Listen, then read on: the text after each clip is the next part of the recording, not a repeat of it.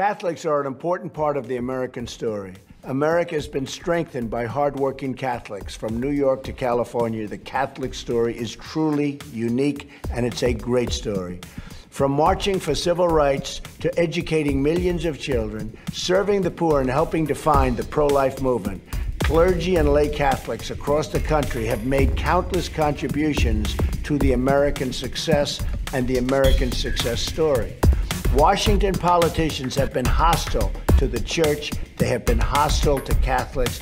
They have been hostile to the members of Catholicism. My administration will stand side by side with the American Catholics to promote the values we all share as Christians and Americans. God bless you. God bless the United States of America. We will make America great again. Our country is in serious trouble. We don't have victories anymore. We used to have victories, but we don't have them. They're sending people that have lots of problems. They're bringing drugs.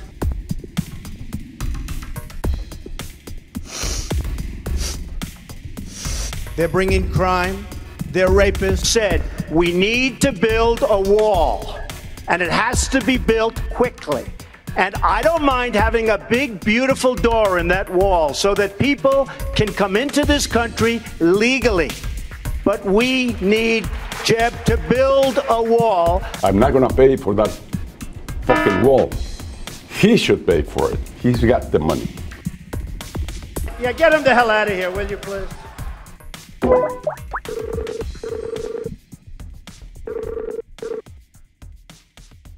Hello. Brett. Hello, your hot coals. Don't get burned over there, man. Whoa, what's going on, man? I was so anxious to read this book that yesterday I couldn't help but reading a few pages of what's going to come. Is that right?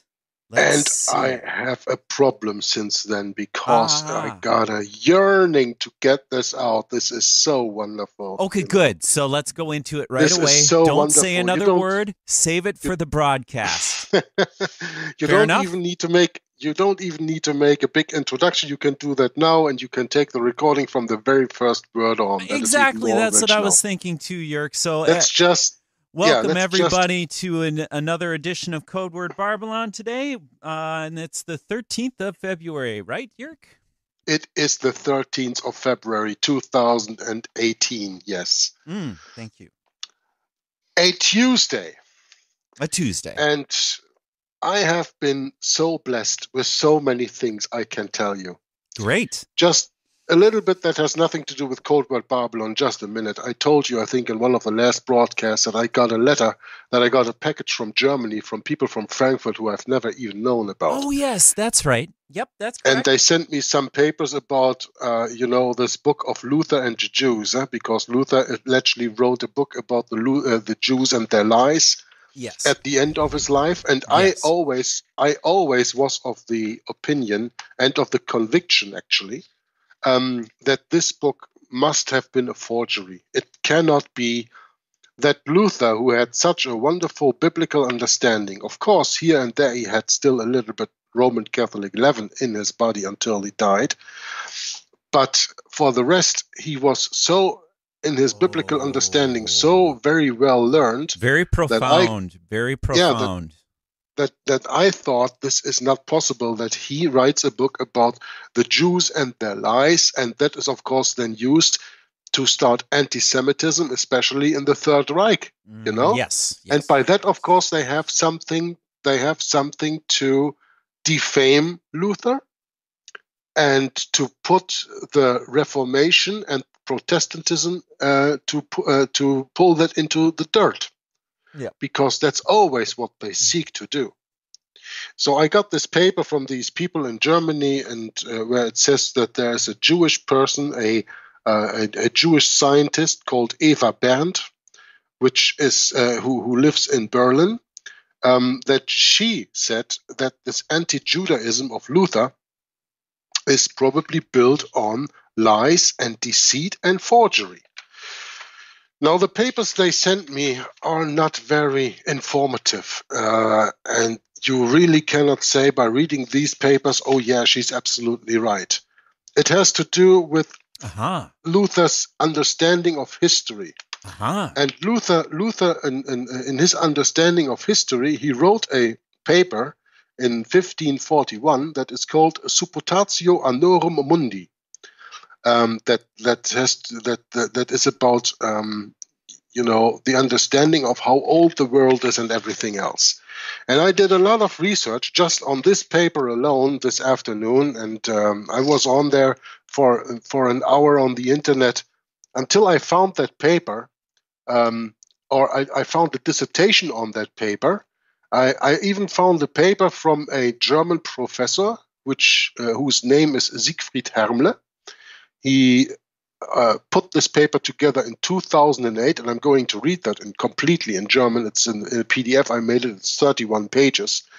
It's about Luther and the Hebrew language. It's about what he did in all his life, how he explained the Old Testament, how he explained the New Testament, how he made comments to all this, and so on and so on. It's really a very long paper. The interesting thing is the very last paragraph of this paper says something in I'm sorry, it is so important. I have to try to get to Google Translate right here, right now, live on our broadcast, and try to translate that to you as good as Google Translate allows this to be.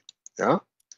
So it says here, for example, on the basis of 3 remarks in the Supputatio, the paper that I just meant, Luther's understanding of history is also briefly pointed out. The year 3960, at which the birth of Christ is terminated, marks at the same time Annus Uno Salutis, means the first year of salvation. And he always gives references. This is in Luther's Works, volume 53, page 124, and so on. I'm leaving those out, but you can believe that everything is sourced. Yeah? Yes. And to the year 4960, so 1,000 years later, at the same time, Mille Salutis is noted, quote, and this is in Latin, finito estu millenario solvitur nunc Satan, et fit episcopus Romanos Antichristos, means after this millennium, meaning the birth of Christ, 3960 to 4960, after this millennium is finished, now Satan is untied and the Roman bishop becomes an Antichrist. With regard to his presence, Luther noted on the last page of the tables, hoc anno 1540, listen to that year, 1540, hoc anno 1540, numeris annorum mundi, precisi et 5,500, quares sperandos, et finis mundi, nam sextus millenarius non completibur, which means this year, 1540, is exactly the year 5,500 from the world. So the end of the world is to be expected, for the 6th millennium will not be completed. According to Augustine and Bernard von Clairvaux, Luther saw himself in the 3rd epoch of the time of the Messiah, the same time that we are today, after the Roman authorities first persecuted the young Christian community, and then heretics and pseudo-Christians attacked the church. It was now, listen, the time of decay came from within. The time of decay of Christendom or Catholicism is the way that I understand that. Yes. Satan again mobilized all forces and powers, papists, infidels, Muslims, Jews, heretics, and rites, to one last major offensive to overthrow the gospel and with it the true church of Christ. That should be resisted. Unquote. That is the very last paragraph of that paper that I found. And I guess after you hearing me this reading in English, you understand why I am so baffled with this. Sure. Oh, yeah. It's like this book I pulled out of the dustbin of history yesterday that you can't find anywhere. Yeah, from James Atkin White, yeah. Same thing. Just jaw dropper, eh? Yeah, it says here, the time of decay came from within. Satan again mobilized all forces and powers. So when we understand, as this is written here, he puts this in the year 1540, which is the year of the ordination of the Jesuit order. Oh, man. Wow. Satan again mobilized all forces and powers. Papists, infidels, Muslims, Jews, heretics, and rites to one last major offensive to overthrow the gospel and with it the true church. RITES? Yes. Oh, yuck. Isn't that just wonderful to read?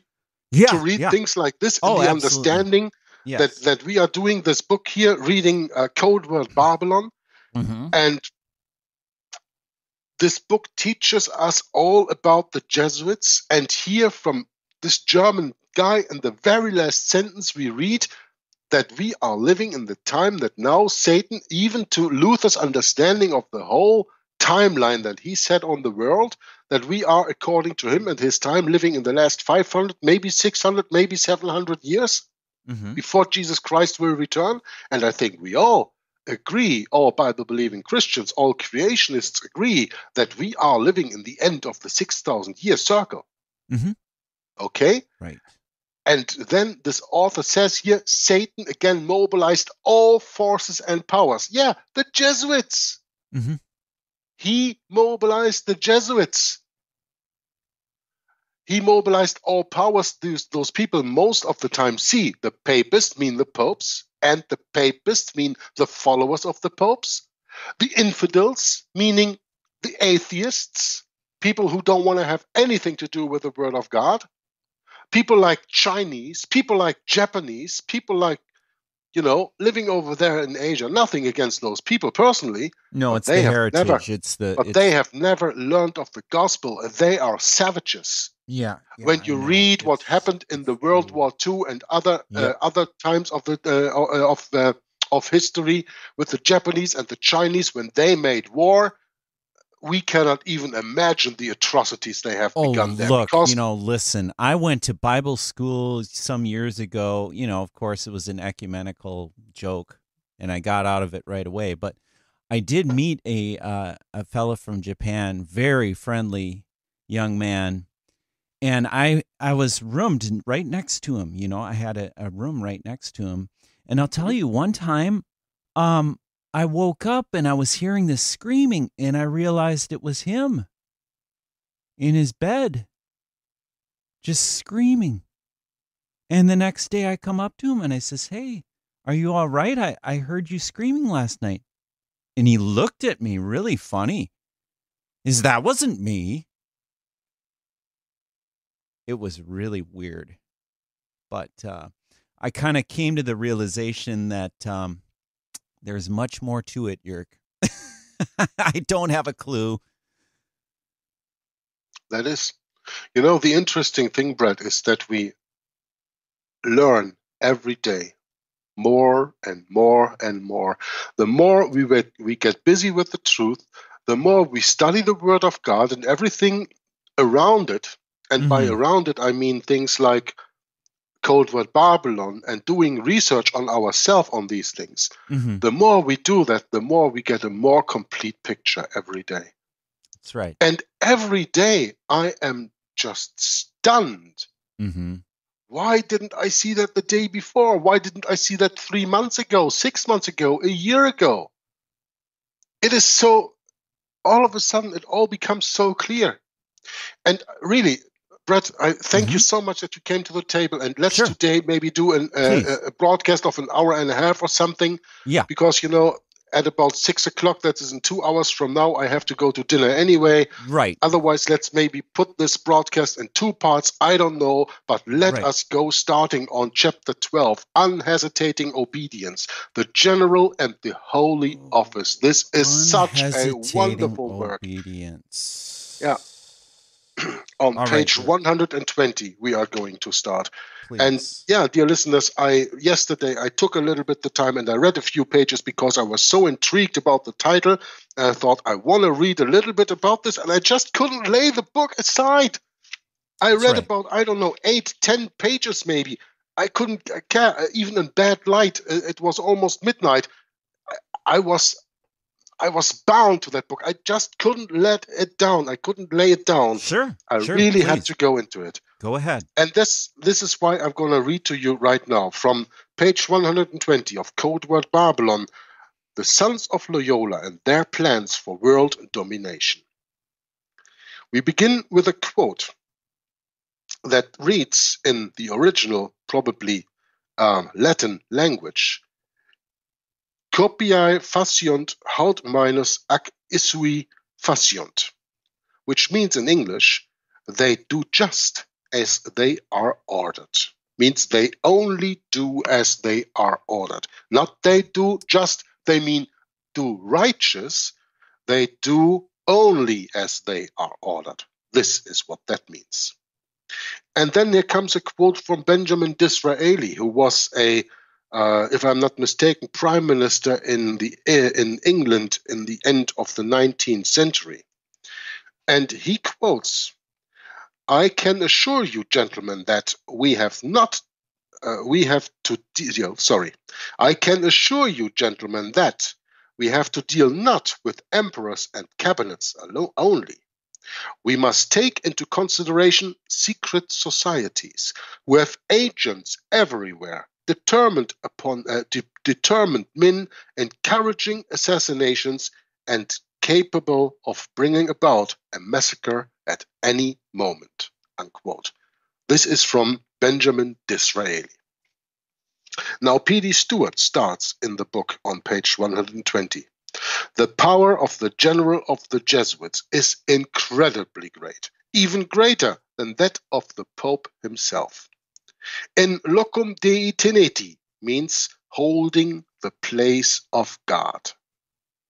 The Jesuit constitutions expressly enjoin every member of the order to see the general as vicarius Christi, the representative of Christ, that is to, quote, acknowledge Christ as if he, in capital letters, were present in the person of their general, unquote. You know, that is a difference, that you have to see the general of the Society of Jesus as Jesus Christ, as if he was Jesus Christ in person.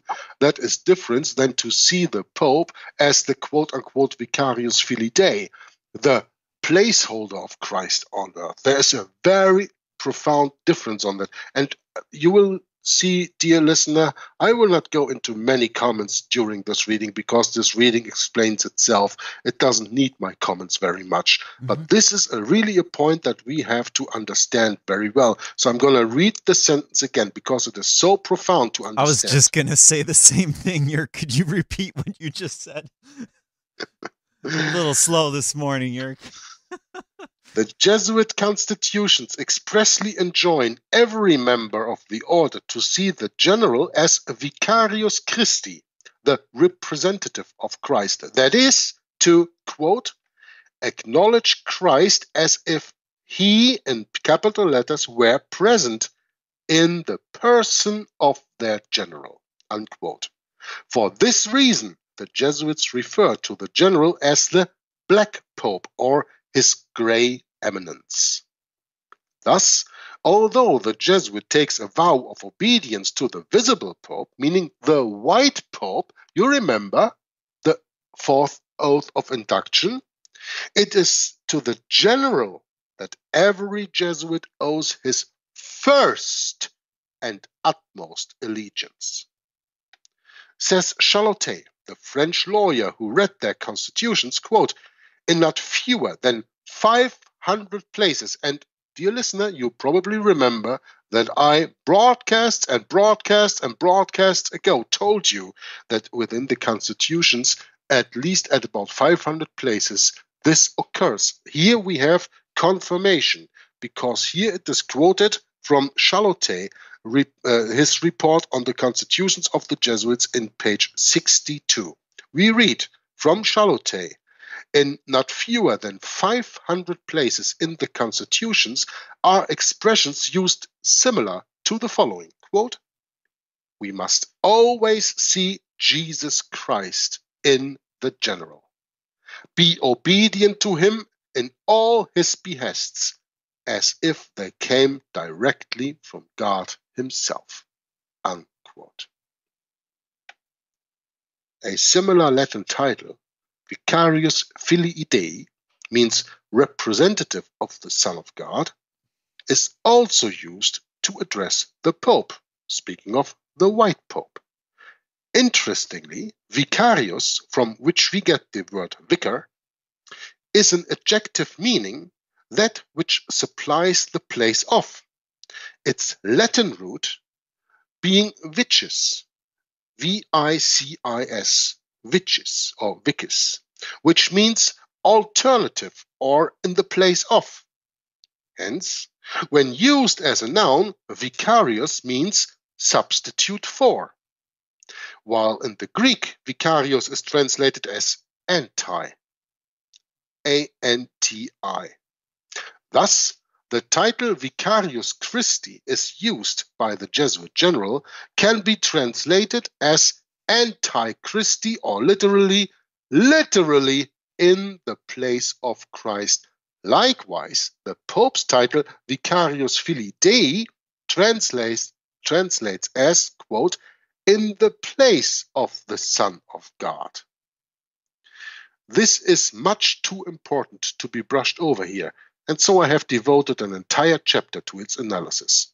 But we have digressed somewhat. Returning to the plenary power of the Jesuit general. After Loyola's passing from the field of action, a certain Diego Leonis succeeded him as general. One of the very first acts of the new general was to assemble a congregation, at which he caused it to be decreed, quote, "Solus proepositus generales autoritatem habet regulas condendi," which means the general only had the right to make rules. That means that only the general had the right to make rules. He has the right to make rules. Consequently, the whole order, with all its authority, is comprised in the general. Every Jesuit that you see is a representation of the general, because he does only the will of that general. You get it? You get it, Brett? Oh, yeah. Oh, yeah. Uh-huh. Whenever you see a member of the Society of Jesus, you see the general. You know, Because I have it's that all- photo of Peter Hans Klovenbach there at the Hans-Peter Jesu. Kolvenbach. Yeah, at the Church of the Jesu in Rome, behind that altar, or in front of the altar there, you know, staring at the camera. You can see it in his eyes, man.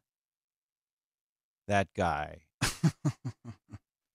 He knows a few things. I don't think he's going to tell us about them either. I'm He's not gone anymore now, of because course. he's deceased. Yeah. Yeah, he's gone, of course. But I mean, you could tell from that photo. I mean, it's just like, wow. So obvious. For those that have eyes to see. Please, Jörg. Again, consequently, the whole order with all its authority is comprised in the general. The general is so powerful that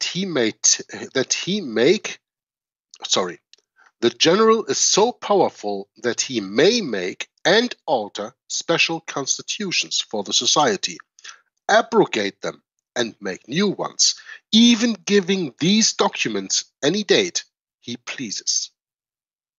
The constitutions further provide that all such new rules must be regarded as confirmed by the popes from the time they are dated. Such is the power of the quote-unquote Black Pope. Our Father General, said the Spanish Jesuit F. Doza in 1667, quote, as all know, governs Rome itself and the popedom too. We make war at our pleasure, unquote. This is proof, if any is needed, that the glorified figurehead pope, like the faithful servant of Don Quixote, Rocinante, can never stir too far from his master's side. Now, this is a sentence that maybe some people do not understand, but you have to understand that this story that was written hundreds of years ago of Don Quixote, this sad knight who was on his horse fighting against windmills, is actually an allegory of the Black Pope. And the horse that Don Quixote, that knight, rode on, it is explained here in a little footnote, and that will make it more easy for you to understand this. I'm going to read the footnote, and then I'm going to read the sentence again. The footnote explains to us that the last part of the name of Quixote's horse, Rocinante or Rosinante, ante, is ante. That's the last name of Don Quixote's horse. Ante meaning in front of, A-N-T-E. Yeah? Thus, the figurehead pope is said to lead from the front, while the Jesuit general pulls the strings behind the scenes. Now the sentence again.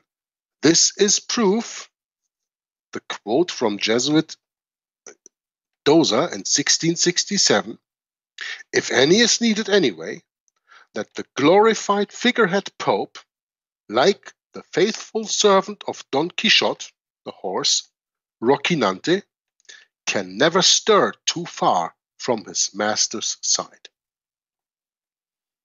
Indeed, P.D. Stewart continues, quote, the shrewd Roman or Italian populace have long shown their recognition of this fact by styling these two great personages severally, the White Pope and the Black Pope, unquote.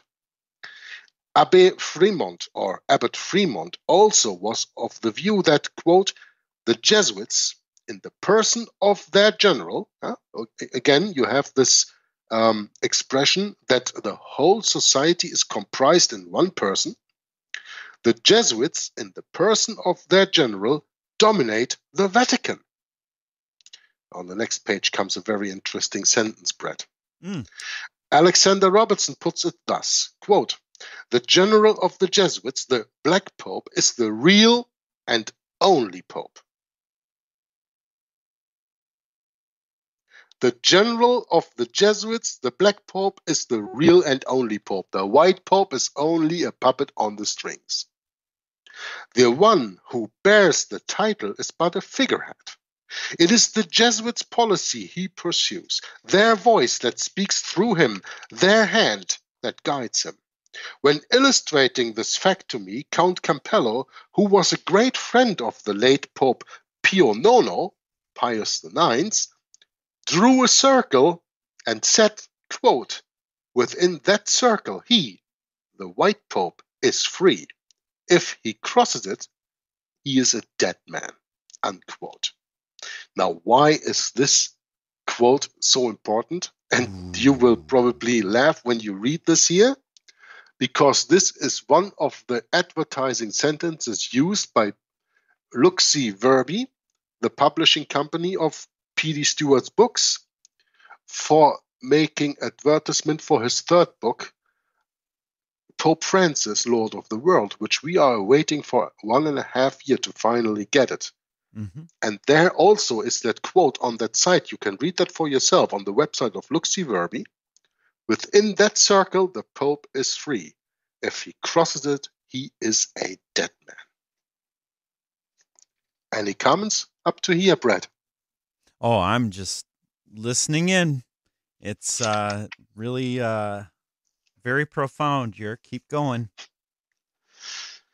And the respected Jesuit Jean-Pierre Gury, who was professor of moral theology at the Collège Romain, the Jesuits' college in Rome, which is the Collegium Romanum, adds, quote, "In truth, the society," means the Jesuits, "has never from the very first obeyed the white pope whenever its will and his happen to run counter to each other," unquote. So this means that from the moment of the ordination by Antichrist Pope Paul III of Ignatius Loyola and his Company de Jesus on, the white pope only was, as we have quoted already earlier in this book, a stick in the hands of an old man. He has been a puppet that has been controlled by the general of the Society of Jesus from the beginnings. And another author says, P.D. Stewart continues, quote, "The Pope must obey the Jesuit cardinals who, though they kiss his foot, tie his hands." A gratuitous weapon in the Pope's hand. Although highly educated and intelligent, nay, erudite, yet the Jesuits must take an oath, quote, "to have no mind of their own," unquote, to call black white if the Pope, the Black Pope, their general, says so, or if it be in the Church's interest so to do. Each and every member of the Order of Loyola was to be in the hands of his superior, quote, "as the axe is in the hands of the woodcutter," unquote, and, quote, "as a staff is in the hands of an old man, which serves him wherever and in whatever thing he is pleased to use it," unquote. Or, as McCullough puts it, quote, a gratuitous weapon to be placed in the Pope's hand," unquote. The Black Pope, that is. When we speak about the Pope, here we mean the Black Pope.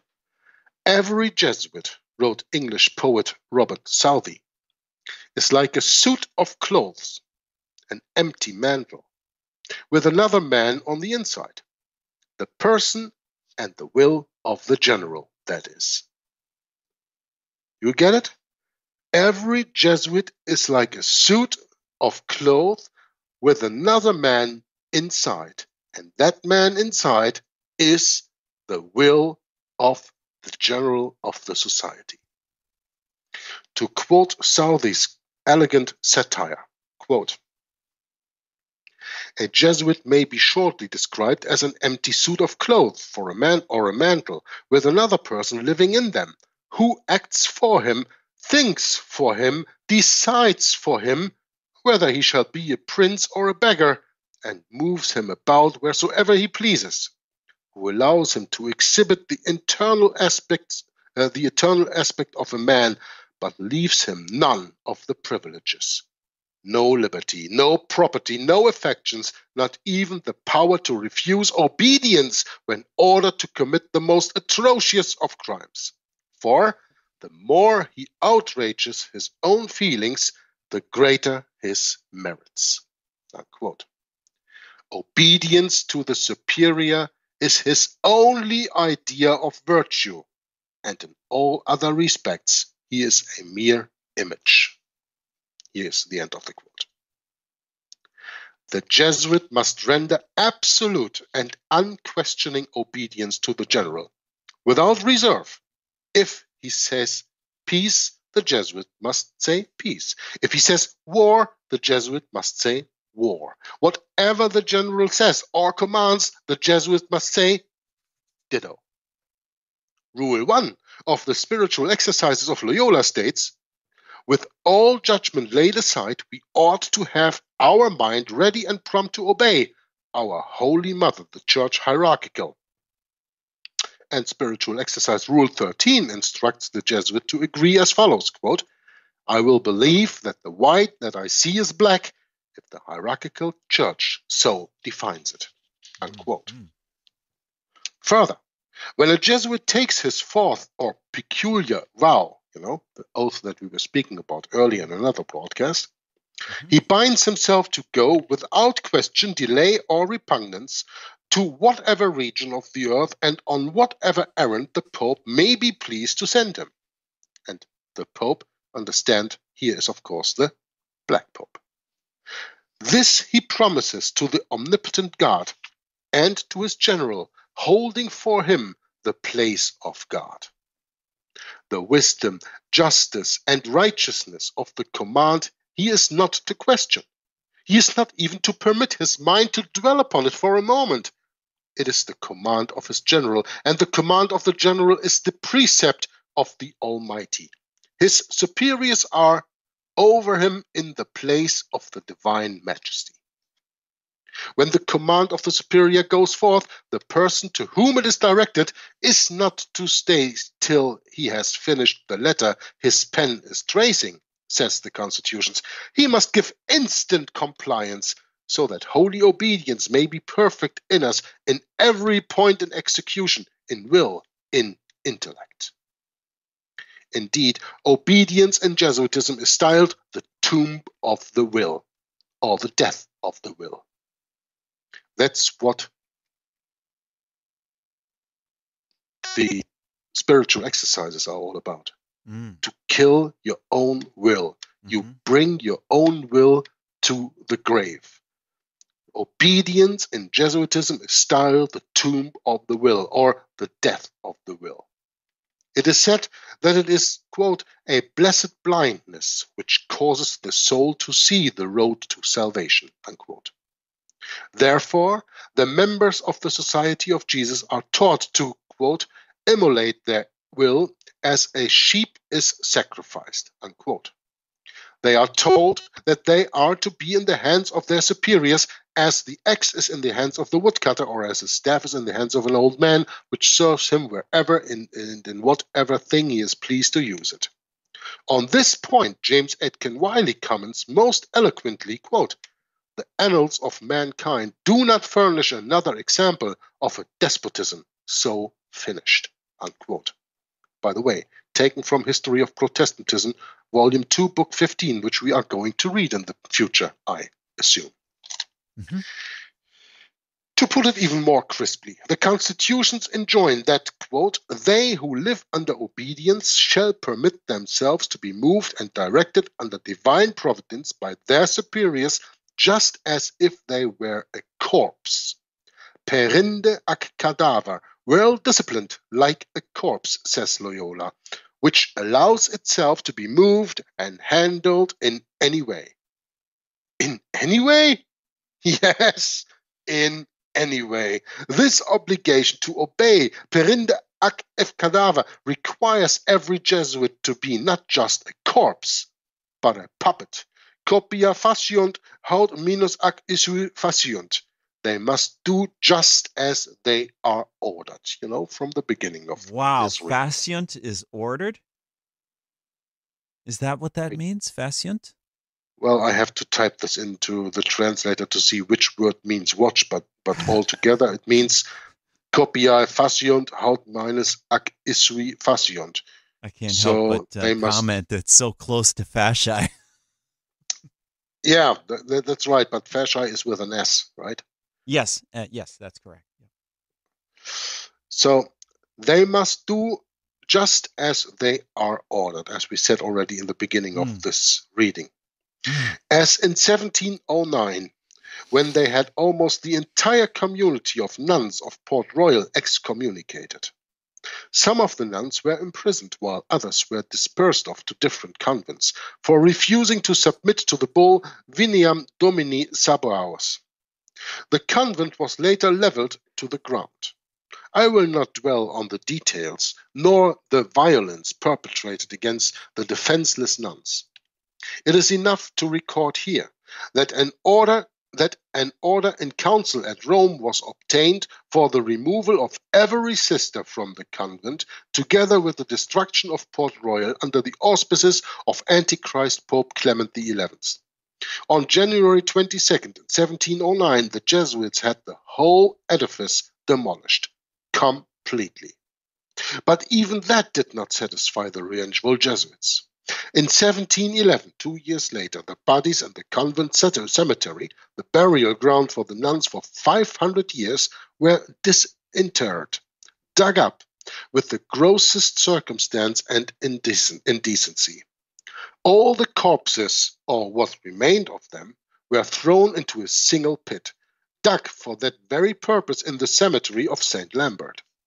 But even more diabolical was the fact that the pit was then left open, allowing the bodies and bones to be eaten by dogs. What savagery, what rabidness, what evil venom of serpents!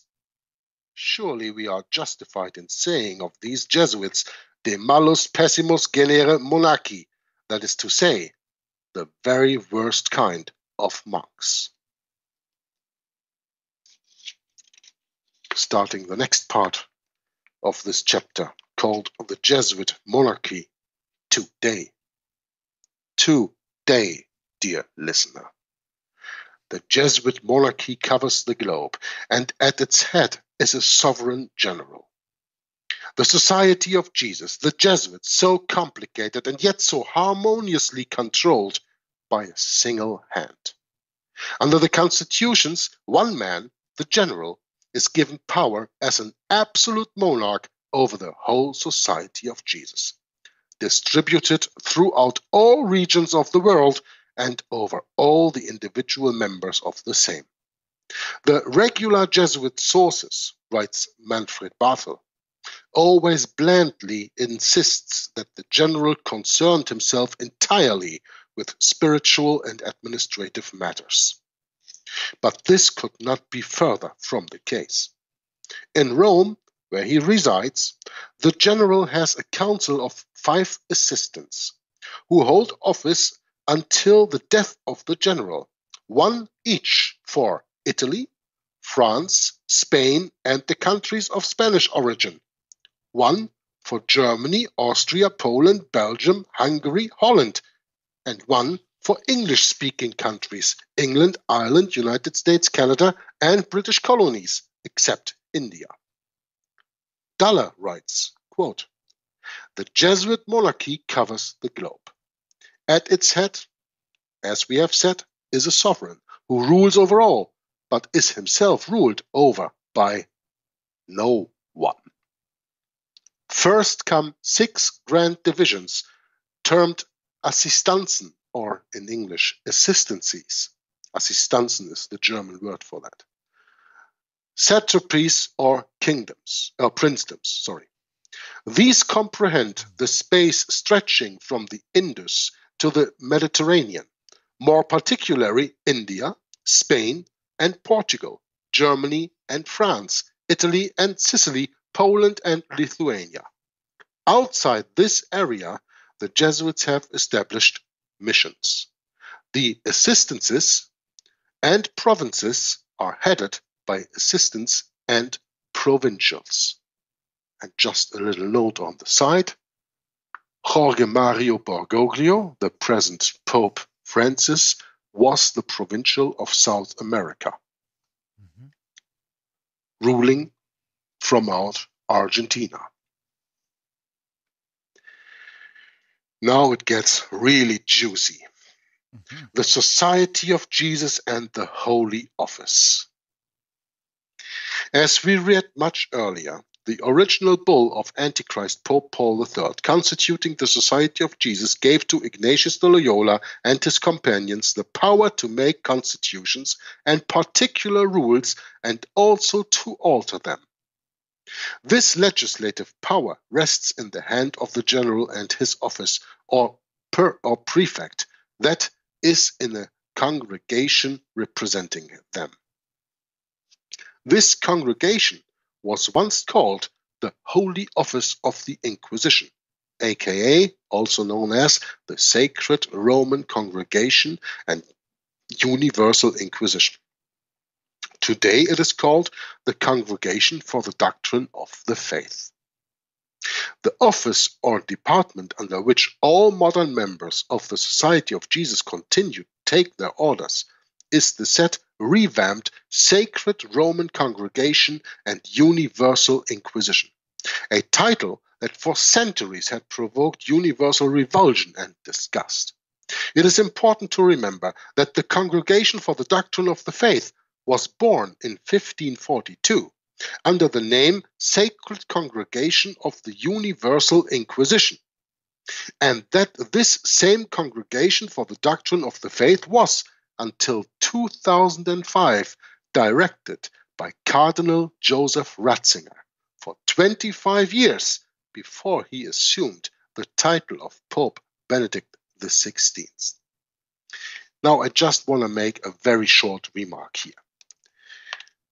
Do not try to teach me that Pope Francis is the first Jesuit pope.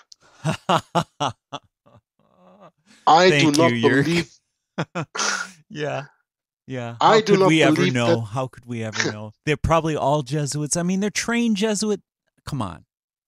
I do not believe that for a split second that Francis is the first Jesuit pope. Yeah. The more you study this, man. Yeah. Especially when we read here about Cardinal Ratzinger, who was 25 years the head of the Congregation for the Doctrine of the Faith, which is the modern Inquisition. Mm-hmm. And we know, according to Tapasorsi, that 2 years after the ordination of the Jesuit order, the Jesuits took over from the Dominicans the Inquisition.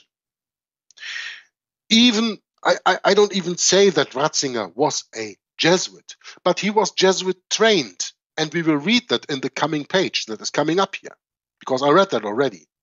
We are going to read some so baffling stuff. Mm-hmm. You really have to wash your ears now to make sure that you really get it all in.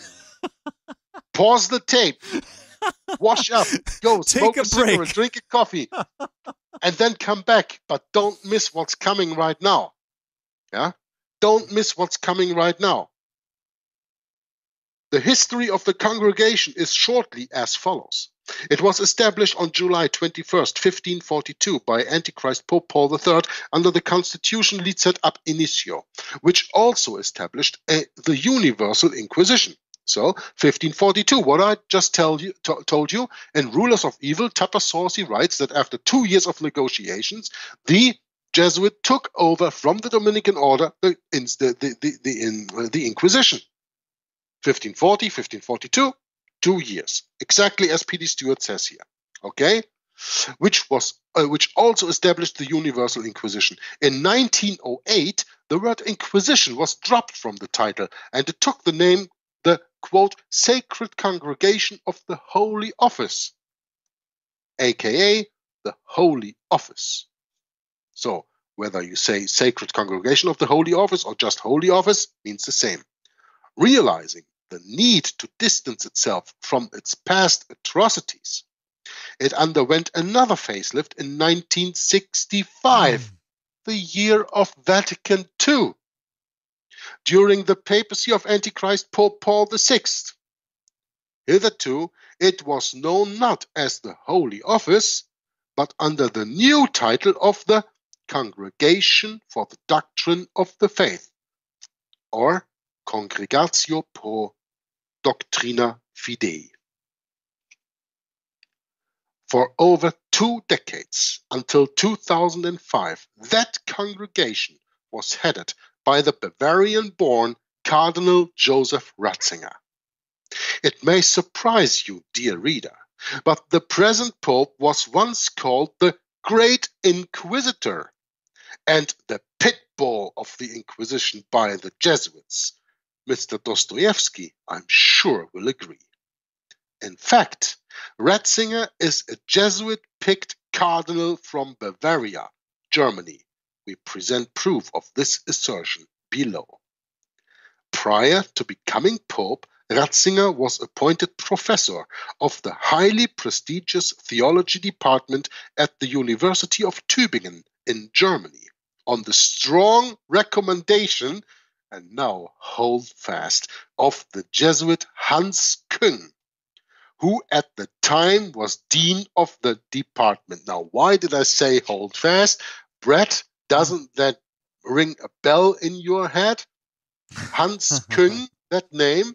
Didn't you send me the book Fundamentalism as an Ecumenical Challenge some time ago? That wasn't me.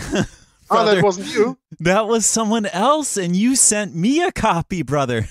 Oh, wasn't that way? Okay, I sent you a Yeah. copy. Yes, you did, and thank you very much. I bumped into it the other day, and I was thinking, man, I got to take a look at that sometime. Yeah, we really have to take a look at that, because Yes, this book, yes, thank you. Fundamentalism as an Ecumenical Challenge, is Ah, edited by boy. Hans Küng. Talk about sending your mind into a feedback loop on this one, Yerk. Ooh. Yike. Scary thoughts here. But That's maybe that I stumbled the about reality. the book and I gave it to you. Thank you. I don't remember Yes. that anymore. Yeah. But No problem. No problem. yesterday evening I was reading also this page here, and I saw Hans Küng, and I sat in the living. My mother had run the television, so I wasn't 100% concentrating on what I was reading. You I almost said, fell out of your chair. I said, Hans Küng, I know that name. I jumped from my chair. I went into my bedroom. I opened the closet. I went through my books, and I said, here, Yes. I got it. Yes. Edited by Hans Küng, Fundamentalism as an Ecumenical Challenge. I got the book here. This Hans Küng was strongly, as it says here, recommended. He recommended the theology department of the University of Tübingen. Mm-hmm. This Hans Küng was, at the time that Cardinal Ratzinger studied there, dean of the department. So this Hans Küng Jesuit is not an unimportant person, I can assure you. And that makes me even more wanting to look into this book, consisting of some 100 pages, of course, and reading about fundamentalism as an ecumenical challenge. You know, Yerk, I just about lost it when I I bought this old encyclopedia. I suppose you know about that, Yerk, and maybe some of the listeners know, but you know, I'm really into collecting books right now, and these old encyclopedias come up cheap here in Minnesota from time to time, and I just happened to get in the rhythm of checking every summer, Yerk, on Craigslist, which is a free site to list things. And, you know, when people move from a house into an apartment, for example, they don't want to take all their books with them, especially if they're old books and they can find them online. They'd rather not have them. So like these old hard copies of the Britannica, they don't want them anymore. And they're just a hindrance. So once in a while, I'll see one on there, and I'll think, well, I wonder if I could use that. Well, it just so happens that a 9th edition came up for $100. Now, it wasn't listed that way. He just had it listed for sale, and I told him I'm interested, and I negotiated with him, and he gave it to me for $100. Some 25 volumes or 30 volumes, I forget what it is.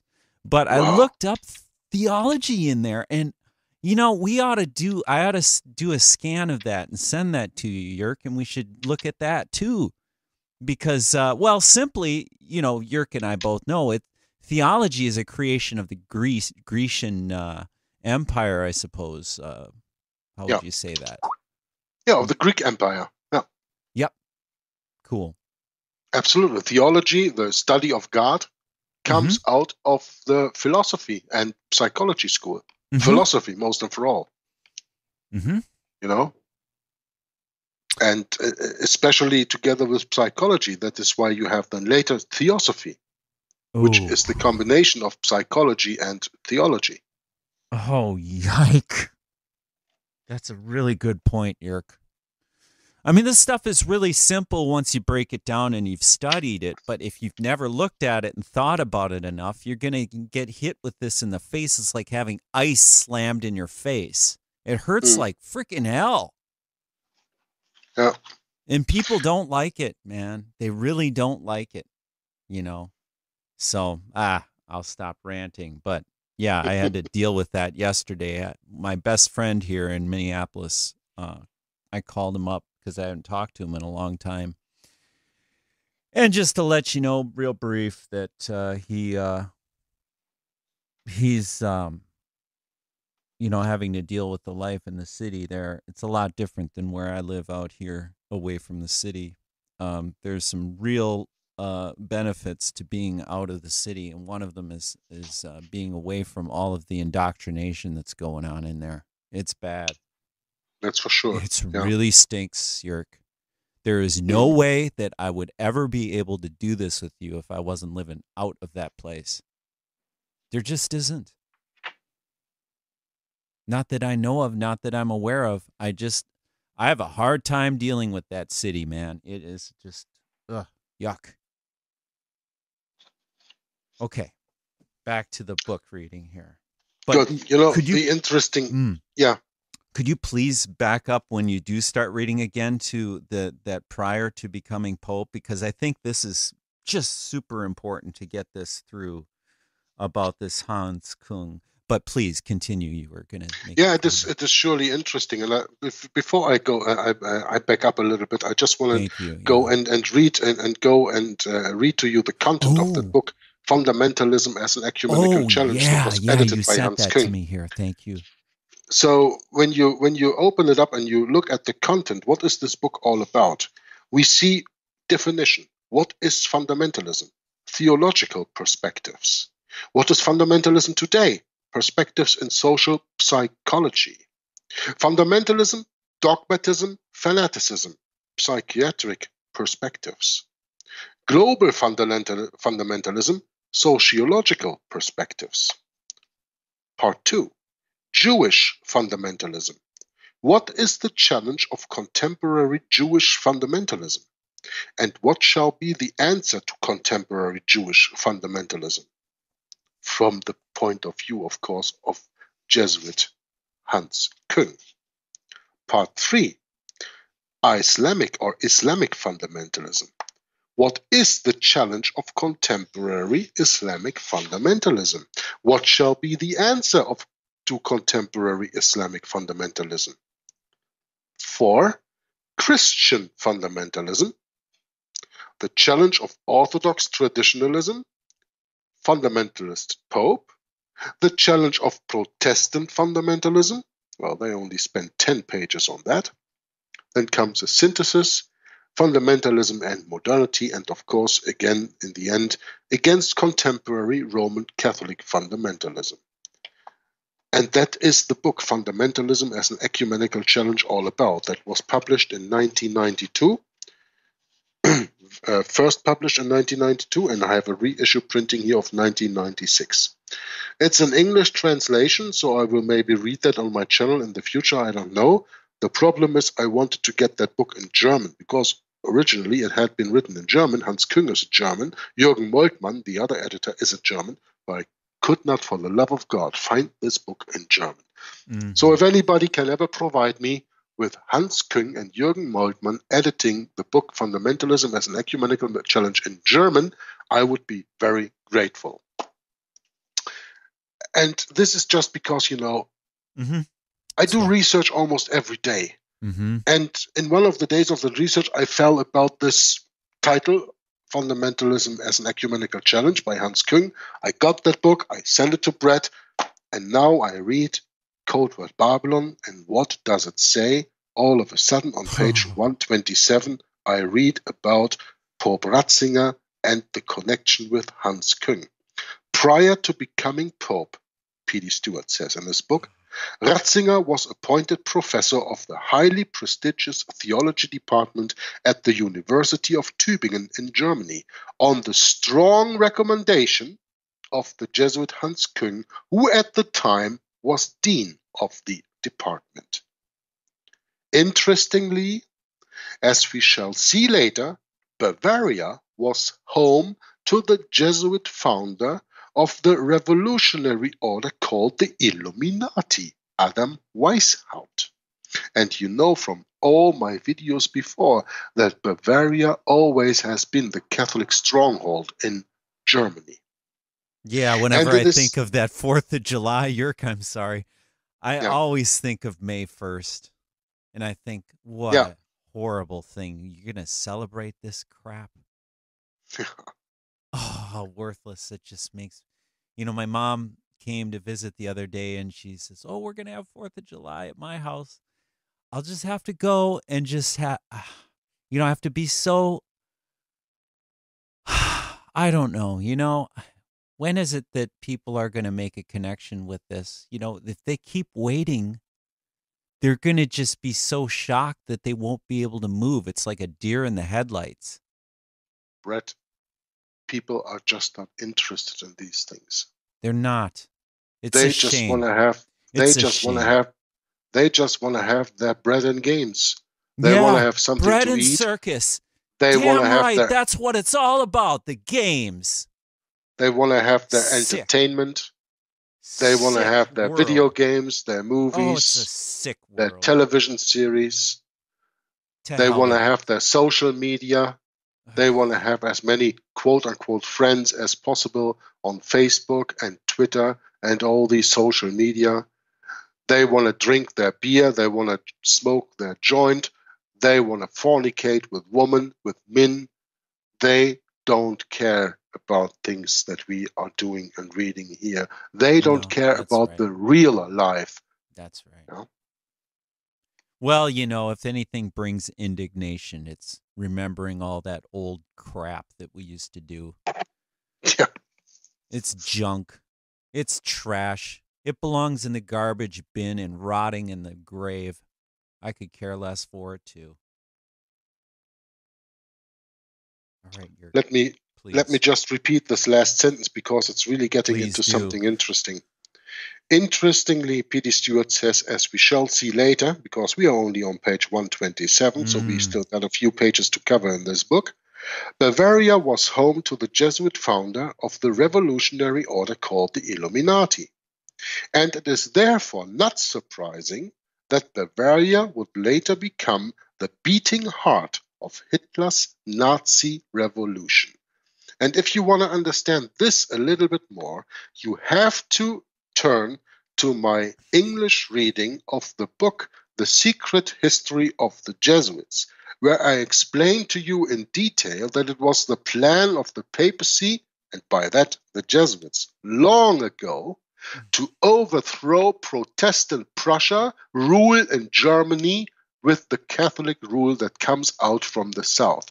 By that, they had to combine Austria and Bavaria, Austria and Germany together, and they did that with the Anschluss in 1938. Did you want to say something there, Brad? The Anschluss. No, I'm learning, man. This is quite a bit to take in. Yeah, the Anschluss, that is the collection of Austria back. In Germany, they say Heim ins Reich holen, to get it back into the empire, to get Austria back into the empire, because Austria was split away from Germany after the Napoleonic Wars. Because in the First Reich, the 1,000-year Reich, the quote-unquote holy Roman Reich of German nation, between 800 and the 1800s, Austria was part of that. Austria, Germany was the Holy Roman Empire. Do I remember this right? Was it 1871? No, that was 1871 was the founding of the Second German Reich, the Protestant Reich the Protestant Reich by Bismarck. Yes, but at the end of the Napoleonic Wars, in the beginning of the 1800s of the 19th century, the old German Empire that started with Charlemagne in about 800 and ruled for 1,000 years broke up. And then Austria split from Germany, and the Habsburgs took over there. That Habsburg line that was in there. Yep. And then there was a war between the north and the south of Germany, with the Nordbund and the Deutscher Bund, and that war was in 1866. That led to the unification of Germany. Then France wanted to attack Germany because they didn't agree with that, and Germany defeated France in the War of 1870-1871. And then Bismarck founded the Second Reich, which was the Protestant German Reich between 1871 and 1918, the end of World War I. Then we had for some 20 years, or for some 15 years actually, until 1933, this puppet government of the Weimar Democratic Republic. And then Hitler came to power in 1933. And when he came to power, he was an Austrian coming out of Bavaria and then claiming Berlin and by that fulfilling the wishes of the Jesuits, that the Protestant Prussian power from Berlin that had ruled over Germany was demolished and taken over by the Nazi Catholic government of Adolf Hitler in Berlin at that time. But therefore you have to turn to my readings of the Secret History of the Jesuits. And I don't know if that is up already. Yeah. Because right. I don't know when this one will be published, and I haven't Right. published even one reading of the Secret History of the Jesuits, and I have done already up to now, I think, 23 readings or something like that, Wow. and I still have to continue for 40 pages. Wow. So I'm not done yet, but I don't know when that will come out. But if it had come out because Brett wants to publish that before me, then turn to Brett's YouTube channel and check out the Secret History of the Jesuits if that is already published there. And you will get a deeper insight into that little reading that we are doing right here, right now on this case. Yep, that's right. Brett, do you want to make a little artificial break for a few seconds? And then you can decide whether you can take a second recording after this, and then we're going to stop here for a moment. Sure, that'd be fine, Jörg. I had made a commitment to talk with someone here at 10:30. So if you wanted, we could just keep going till 10:30. Okay, we do that. Let's do that, please. Okay. But if you want to take a little bathroom break or something, we could do that. No, that's okay. That's okay. Then we're going to do... I don't need to go. I'm fine. It's just another 35 minutes, right? Yeah, exactly. Let's keep going. Okay, so let's go about 30 minutes, and then we'll have together. This broadcast will then be an hour and a half. Yeah, that's okay. fine. We are stretching the attention span of the listeners and viewers of this video anyway.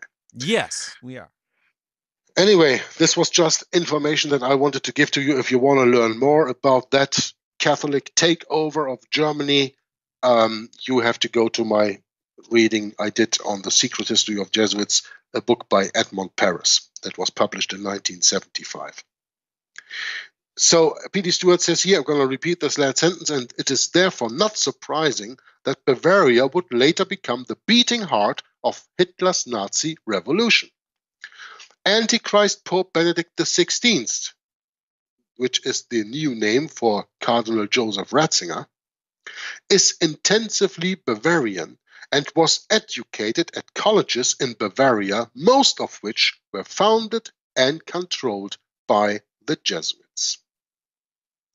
In 1252, the then Pope made a decree stipulating the exact details of how the prisoners of the Inquisition were to be tortured, including children from the age of 12 and upwards.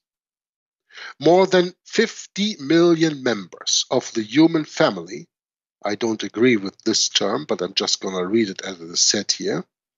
More than 50 million members of the quote-unquote human family is estimated to have been slaughtered under the sanction of the Catholic Church, as we can read in John Dowling's work, History of Rome.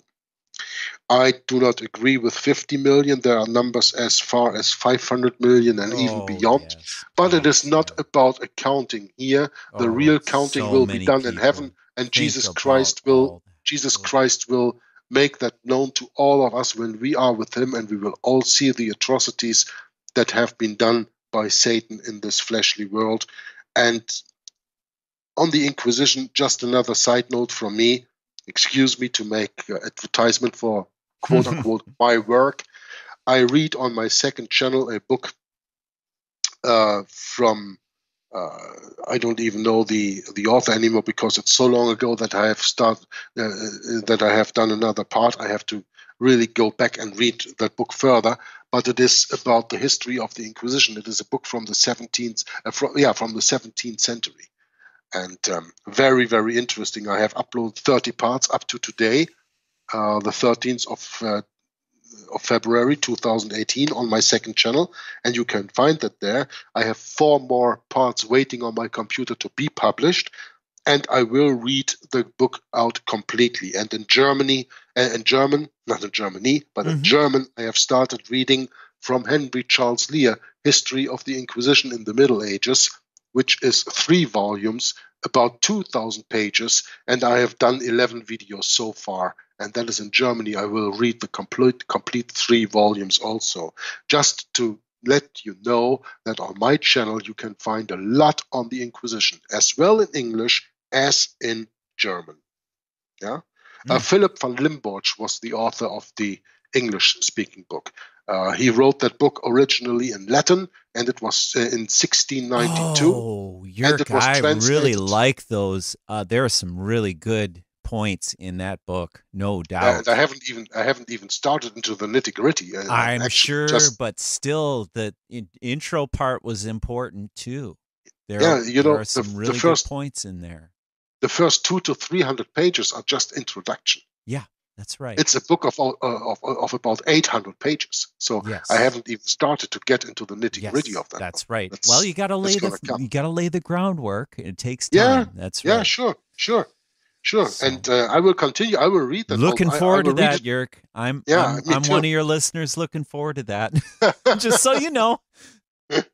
Love it. Oh, I know it has. I know it has listeners, but you know, it's just you know, you read about the Inquisition and you have no imagination what it is all about. And when you read book like The History of the Inquisition from Philip van Limborch, which was then translated by Samuel Chandler in 1731 into English, or you read from Henry Charles Lear, The History of the Inquisition in the Middle Ages, it all comes alive. When you have time and you read Fox's Book of Martyrs, for example, all of a sudden you can imagine more about that, because so you just read about the word and you say, oh yeah, Inquisition. Oh yeah, so many years ago, 50 million people died. So what? But when you get into that, it lets you get your hair stand up in the back of your neck. It sends you shivers down your spine. It sends you tears down your eyes, down your face when you are reading this. Sometimes when I read these things, I have to stop recording. I just have to pass. Pause. I'm crying. Yep. And I'm not a soft guy, you know. Yep. I know. But when you are really made aware, known with all these atrocities, aware of all the things that happened over there, you cannot but shed a few tears. Shed a few tears. I did last night on the way home from that book, and just thinking about you know, what they've hid from us, Jörg, intentionally or not intentionally. Just you know, I mean, I think maybe that book by James Aiken Wiley was published after his death. I'm not even sure. But I thought I remember seeing James Aiken Wiley, don't quote me on this, but living to 1890, and this one was published in 1892. So I don't know. I'm just saying. I actually do not know his time of birth and time of death. I was just looking the other day. I thought I saw that, but I could be wrong. So don't take it with a grain of salt, please. It's very well possible, Brett, that was published post-mortem, and that is one of the reasons that you cannot get it today anymore. Exactly. Very good point. It must have been so scarce, even at the time of his death or after his death. At the time of death. I don't know. Didn't it say in that movie that you made yesterday that it was a print of just 2,000 editions? Oh, yeah. Of the book? Yeah, it did. I mean, just 2,000 copies. It said 2,000 there. It said 2,000, so that probably means you're right. I think Tom would know if we could ask him about it. He would know, too. I think it's about that. It means about 2,000 copies, at least in that edition. Yeah, at that time. I think you're right. Now, even think about it. 2,000 at that time maybe was many, especially for a book like that. But even if you multiply that with 5 or with 6, what is 10 of 12,000 editions of that book to survive 120 years? Oh, my. It's just, it baffles me that I was even able to find it here in Minneapolis. Yeah, mind-boggling, huh? How sometimes you can stumble mind-boggling, gives me goosebumps thinking about it. How you can stumble about those things right before your front door, right? Yes. So please, continue. Absolutely. Yeah. But I'm going to retreat to the beginning of the last paragraph on page 127. In 1252, the then Pope made a decree stipulating the exact details of how the prisoners of the Inquisition were to be tortured. Just look at a few of the torture pictures that I put up in the Inquisition song, that I use in the beginning of my Hour of the Truth broadcasts, including children from the age of 12 and upwards. Yeah, 12 was the age for girls, and 14 was the age of men or young men, from what on they could have been tortured. I read somewhere else. More than at least, let's say, 50 million members of the human family, quote unquote, just of from mankind, Spain, just from Spain, right? No, not just Spanish from Spain. Inquisition. No, that's not just from Spain. I'm quite sure this is about all the Inquisition that ran all through Europe, including the killing of the Albigenses, Waldenses, the Huguenots, the Bartholomew massacre, and all that stuff. I think that is all included in there. To put it in that category, it's just way beyond our comprehension. That much death. I mean, come on. Yeah, and it's probably much more than just quote unquote 50 million. Yeah, exactly. It's enough said. Anyway, more than 50 million members of the quote-unquote human family is estimated to have been slaughtered under the sanction of the Catholic Church, according to John Dowling in History of Rome, Book 8. For nearly 6 centuries, writes Peter de Rosa in The Dark Side of the Papacy, his book, that is one of the books that is on my list to read too in the future. Not one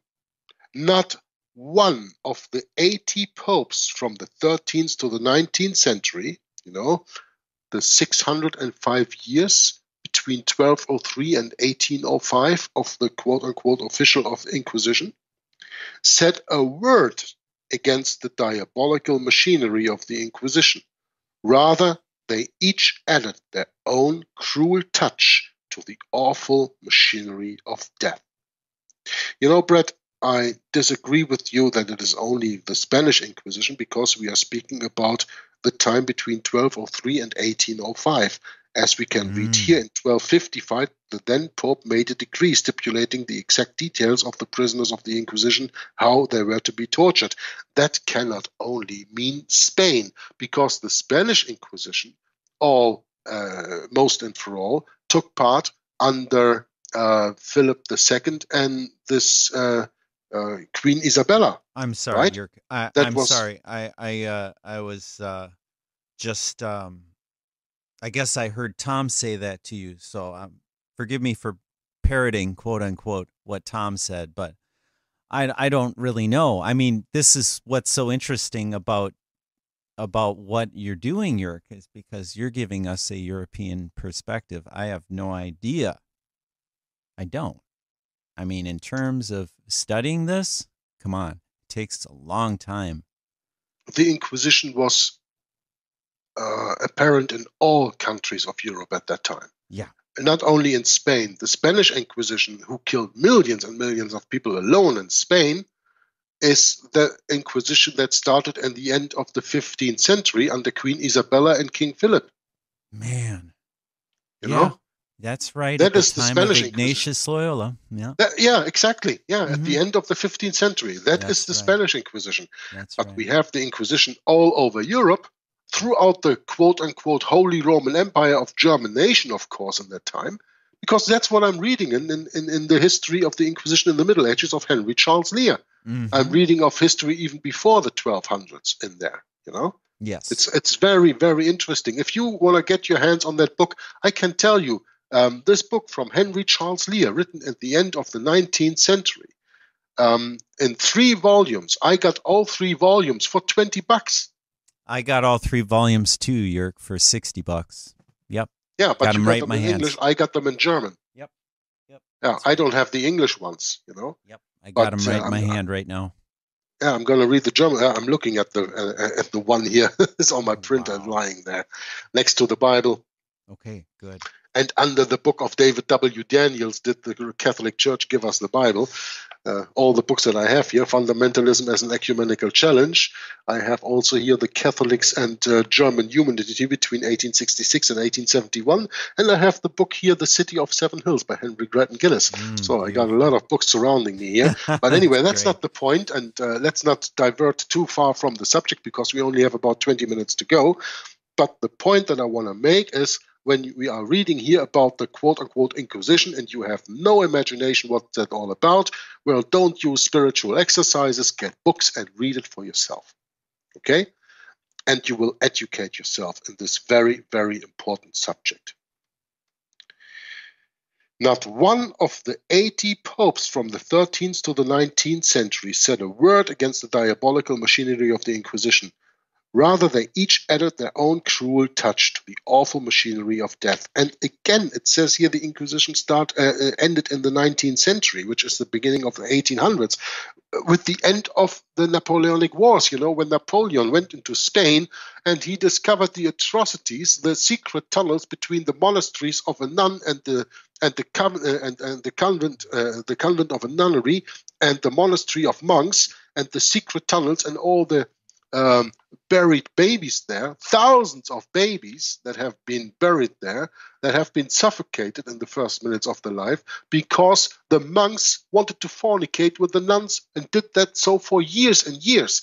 When Napoleon went into there, and this is documented fact, you can look that up everywhere, that is so-called the end of the Inquisition. It is not.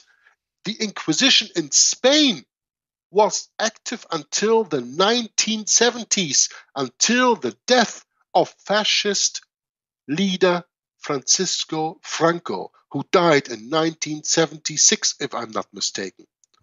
I remember that. I don't know why. I was 10 years old. I was on my way to school in the morning.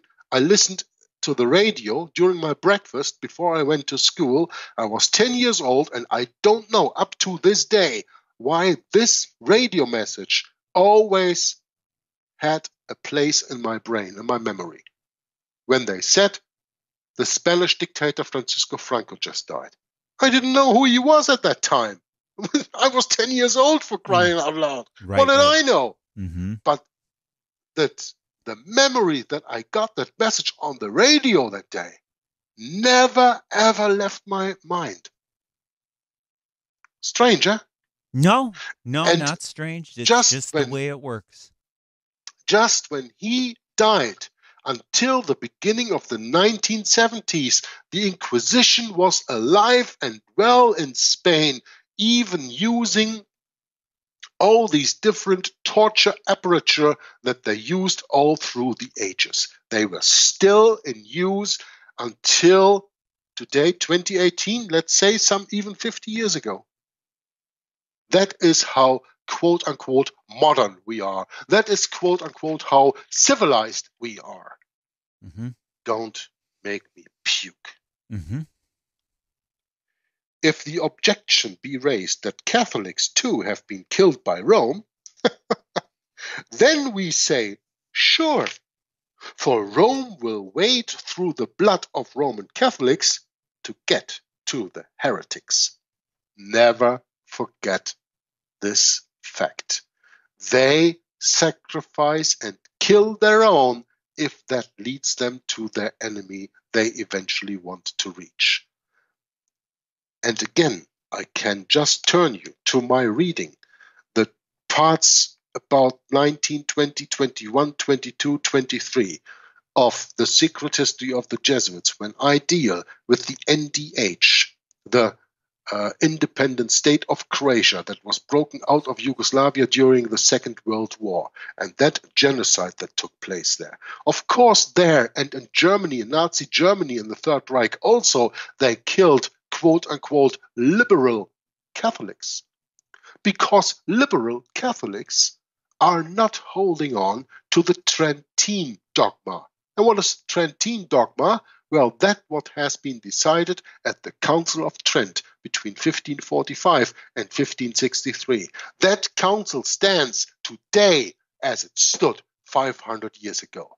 And when you are a Catholic that does not keep the extreme dogma of the Council of Trent, you are a liberal. And by that you can be dispersed of, because you are not ultramontane. Mm-hmm. Did you mean tridentine, Jörg? Tridentine? No, why should I call it tridentine when the city is called Trent? Oh, and it can only it's be different. Trentine. I've never heard that before. That's Well, very the interesting. point is, you bring that up. I know that Tom Friess always says tridentine, but a trident is something else. A trident is what Yes, what it this is something else. It is something else. this Greek god holds up. You know, this That's trident. right. That's a trident. That has nothing to do with the Council of Trent. Well, you know, it's Trent. interesting. I did look that up. The word in this dictionary I have, and I'll have to look at it again. It's been so long since I've seen it, I can't remember everything about it. But you're right. I mean, you know, it is the Council of Trent. It's to deal with Trent. Yeah, I didn't even look that up. It just made no sense to me to call it tridentine, because trident has nothing to do with Trent. It is Trentine. It is from the Trent. It is we'll from look the that Council up later. of Trent. No problem. Okay. No okay, problem. you know, it's not even worth a discussion. It's just not. For me. It's not. It didn't make any sense to call it tridentine when I thought about it. Well, I just wanted to tie into it because I know I've heard Tom say it before, and yeah, I know it's the same thing. It's meant to be the same thing, although it's different. So absolutely, ahead, please. Dr. Paul Collins, a Catholic priest and Harvard graduate, makes the following comment about this Jesuit monstrosity called the Congregation for the Doctrine of the Faith. Quote, "The Holy Office may have changed its name, but the ideology underpinning it has survived. It has certainly not changed its methods." And he adds, "This body has no place in the contemporary church. It is irreformable and therefore should be abolished." Unquote. Well, with this, of course, this Catholic priest, how do I say that, denies himself what he says here. He speaks against himself. The Roman Catholic Church is irreformable because it is the church of Satan. That is why there was no real quote-unquote reformation ever taking place and never will ever take place. The motto of the Roman Catholic Church is Semper Eadem, always the same. Right. The Roman Catholic Church will not change, their dogmas will not change, their policy will not change. The Roman Catholic Church is irreformable and, as he says here, should be abolished. Yeah, he doesn't mean that with the church, he means that with the Inquisition. But you can also put that to the church. The church, the Roman Catholic Church, is irreformable. And therefore, it can only be abolished. And when is the Roman Catholic Church being abolished? When Jesus Christ comes back and he consumes the Antichrist with the spirit of his mouth, as it is said in the Bible. Yep. Easy as that. And before that and after that, never anything else will happen. Listen, we are going to read the next two paragraphs, then we come to the Jesuit mission, the next under part of this chapter, and this is where we're going to stop. Just reading the next two paragraphs on page 128. And about Michael Bagant, I hope I pronounce his name right. Mm-hmm. Michael Bagant writes that for 25 years, Ratzinger was the power behind the congregation, where he served unwaveringly as enforcer of Catholic dogma and moral theology. Now he is himself exercising the papal power. According to Cardinal Ratzinger, who is later Pope Benedict XVI, one is not free. Listen very, very closely. According to Pope Benedict XVI, one is not free to choose truth unless that truth means acting in accordance with the Catholic Church's teachings. To do otherwise, says Benedict, is to embrace error. Did you get that well? Mm-hmm. Did you listen well? Shall I read it again? According to Pope Benedict XVI, one is not free to choose truth unless that truth means acting in accordance with the Roman Catholic Church's teaching. To do otherwise, says Benedict, is to embrace error. Thus we see that despite its reorganization and new name, the congregation still has the same role: to protect and advocate Catholic teaching on matters of faith and morals, and to search out and punish those whom it considers offenders. Article 48 of the Apostolic Constitution on the Roman Curia, Pastor Bonus, promulgated by Antichrist Pope John Paul II on June 28, 1988, states, quote, "The duty proper to the congregation of the doctrine of the faith is to promote and safeguard the doctrine on the faith and morals throughout the Catholic world. For this reason, everything which in any way touches such matter falls within its competence."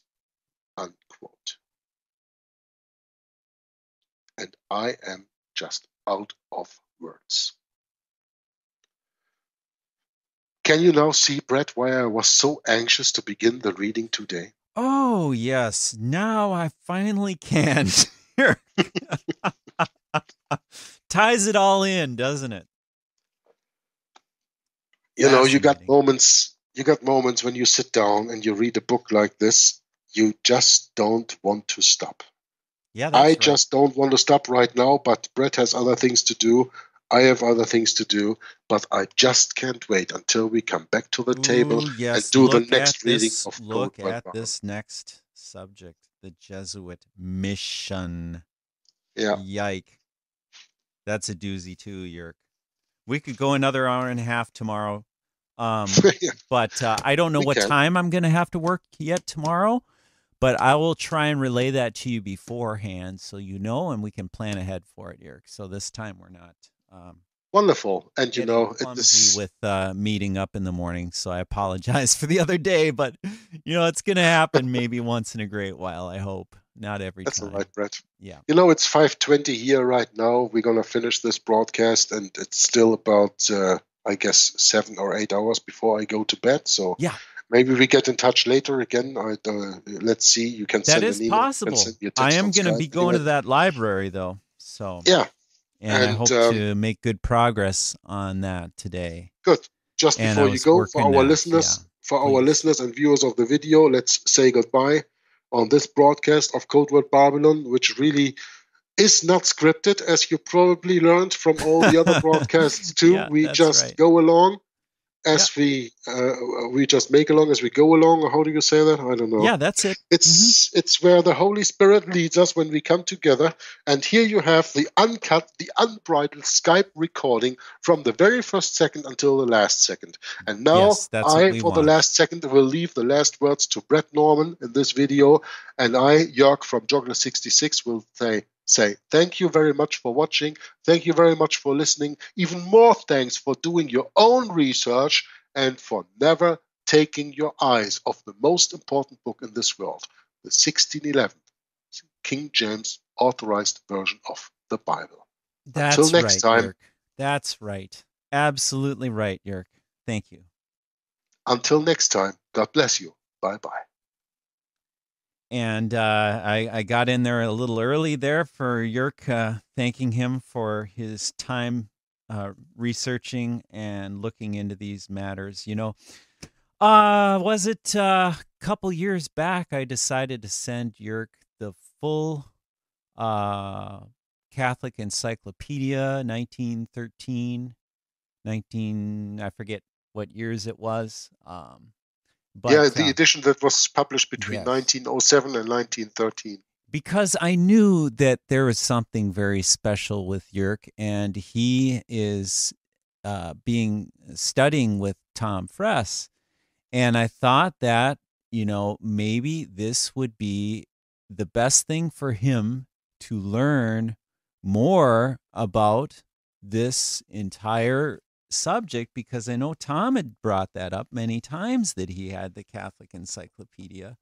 So I just thought, well, you know, Yerk, you're in a very interesting position to delve into these matters because of your background. You come from Germany, you're living in Belgium, which is very, very Jesuit. And I don't even really know how Jesuit Belgium is because I've never been there. But I'm shocked how Jesuit it is here. I never realized how Jesuit America is. And where I grew up, St. Paul, hello. Yike. Yeah, we are really in it, Yerk. Right along with you in ways we don't even really fully comprehend yet. So, with that, we'll leave it for today on this chapter 12, Unhesitating Obedience, the General and the quote-unquote Holy Office. It's not holy to us, I guarantee you that. And that's all for now, and blessings to everybody in our Messiah Jesus, who died to save us from our transgressions that we could never blot away on our own.